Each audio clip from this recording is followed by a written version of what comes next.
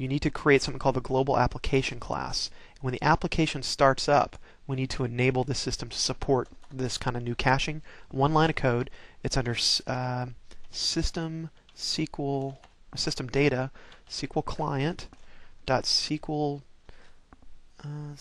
dependency dot start and the name of the connection string. And the connection string comes from our configuration manager. Connection strings NW connection string. Okay. Now we can hit refresh and that should work.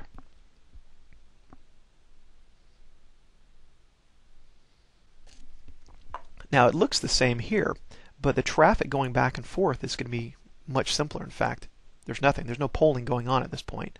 So once we hit our 20-second window, you see the refresh, and again, it's a very quiet communication. If we do go and change the data,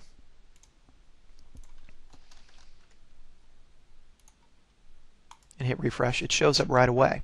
So we get the benefit of this page invalidation at a table level, but it with a lot less traffic going back and forth between the systems, so we don't have the polling going on. So you've seen with this video the output caching for the whole page that's been around for a while, and two techniques to enable table level caching: the polling mechanism that's working with SQL Server 2000 and 2005, and the new feature for 2005 only, which uses the broker service called the command notification. Try using this technique today to enable better performance for your next web application. Welcome to part 2 of the ASP.NET video on caching. Part 1 dealt with output caching. This video is going to talk about partial page caching, which is a new feature in ASP.NET 2.0, and also we're going to show you how to use the Cache API directly. So to start with, I will create a new website,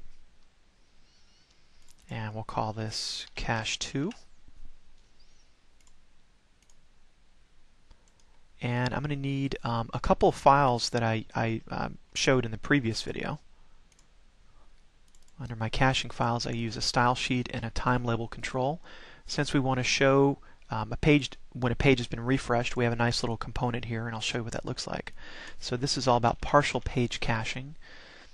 So let me drop this control on the page right off the bat, and we'll go take a look at it. It just shows the time of day, and it uses a style sheet to make it look a little bit nicer. So we'll show the page. So whenever we get the seconds tick over, it's showing 8. You can see every time I hit refresh, the green bar goes up. Okay, so we're going to be building off this concept. So let me remove this and go back to the design layout. I'm going to insert a table with 4 rows and 3 columns and a little bit of cell padding to give us some room. Let me drop this time label back here in the middle, and this is, I'll just call it time now. Okay. So that's what we want to do now is show. In the previous video I showed how to cache the entire page, but in this case we're going to show you how you can take a user control and have just its contents cached. Now by default the time label control is very simple. It just has a label, a little chunk of HTML with a div tag and a label, and when that particular control loads, it just gets the current date and time and sticks it in the label text. And it also does some magic here to set the width of the style tag. So let me close that. I'm going to make a copy of this and call the control time label number 2 and make a small modification to it. We can do caching directly in the control using the same syntax as before, output cache. And I'll set the duration for this one equal to 6 seconds. We don't want it too long for this. And again, we'll do the vary by param. So any modifications, it doesn't matter what the query string looks like, it's going to refresh. So I'll close that time label and drag it right into the middle. So this is our, we'll call it, this is kind of the page attribute for the control. So now when we view this page, let's see, I think I have a typo here. I need to give this a unique class name number 2. So back on the, let me just delete this and drag it back in.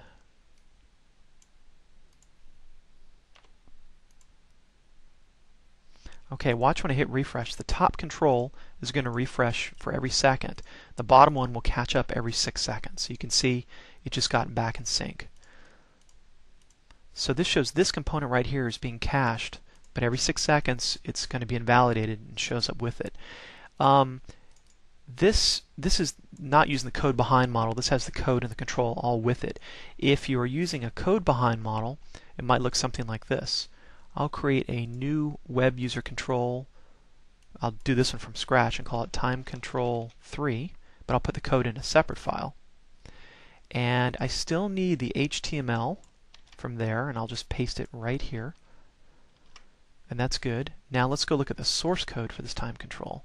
I'm going to need this page load code, and I will paste that inside my component here. But first I need a page event. There's the load method, and then I can paste it right in. So now I have time control 3. It looks just like time. I called it time control. Time control 3 looks just like time label. Now right here above the class, I can put in a class level attribute called partial caching. And I pass in the variable of, let's say I did the other one for 6 seconds, I'll do this one for double that, or 12. And that's it.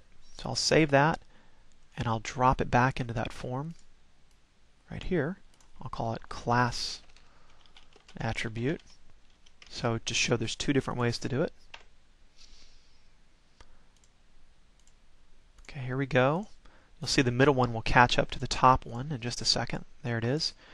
And the bottom class attribute will catch up with the 2 of them. There we go. So they're all caught up. So there's several different ways to do it depending on how your class is built.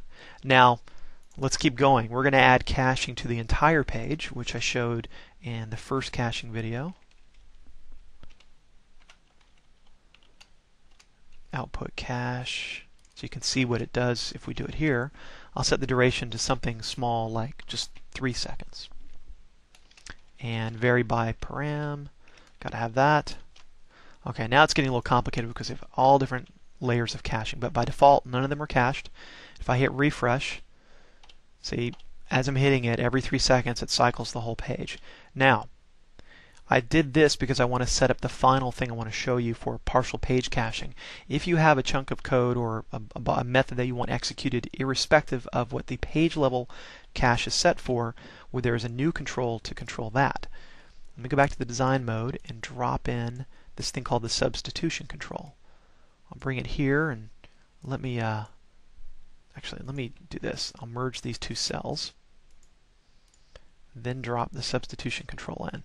Now the substitution control will execute some arbitrary method. I just need to return a string, and the method name will be, I'll just call it get date, or get date time.